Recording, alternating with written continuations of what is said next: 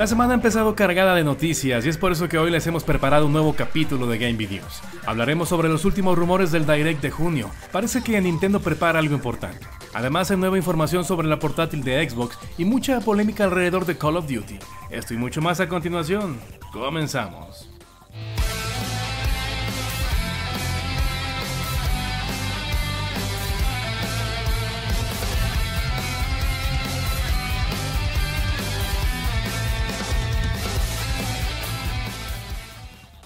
Bien, aunque no lo creas, parece que Phil Spencer ha confirmado la consola portátil de Xbox. Claramente no ha sido una confirmación oficial, sino que lo dijo entre palabras en medio de una entrevista para IGN, luego de ser cuestionado sobre los últimos rumores. Esto fue lo que dijo: creo que deberíamos tener una consola portátil.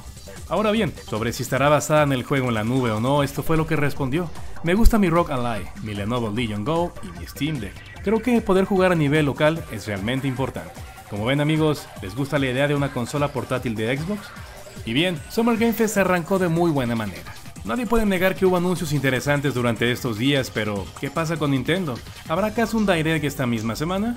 Los rumores así lo apuntaban, pero parece ser que habrá que esperar un poco más, específicamente hasta finales de mes. O al menos eso es lo que ha dicho un periodista brasileño en su cuenta de Twitter.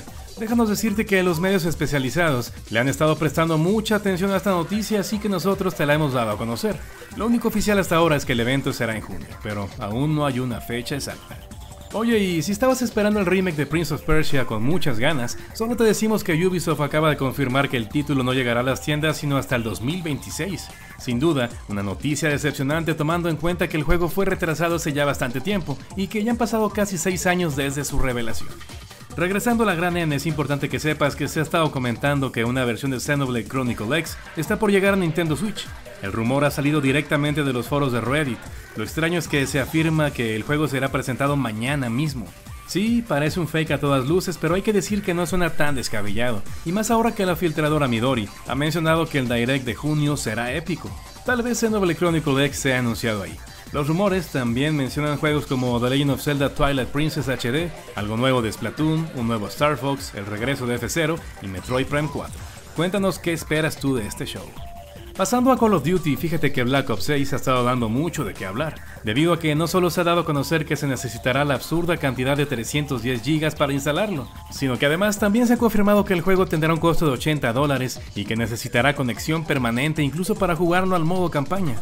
Activision argumenta que esto es así debido a que el juego hará uso de un sistema de texturas en streaming para mejorar la calidad visual y reducir el espacio en disco duro, algo contradictorio sabiendo que se necesitarán 310 GB para instalarlo. ¿Tú qué opinas? Por otro lado, parece que el plan de Xbox para publicar sus juegos en otras consolas irá más allá de los Sea of Thieves, Grounded, Hi-Fi Rush y Pentiment.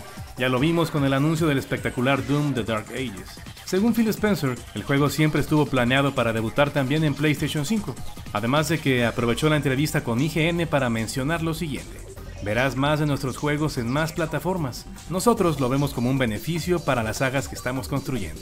Bien amigos, ahí lo tienen. ¿Será que pronto estaremos jugando Halo en PlayStation y Switch? Platiquen con nosotros sobre esto en la caja de comentarios. Y también, díganos cuáles son los anuncios que más esperan para el próximo Nintendo Direct. Hasta la próxima.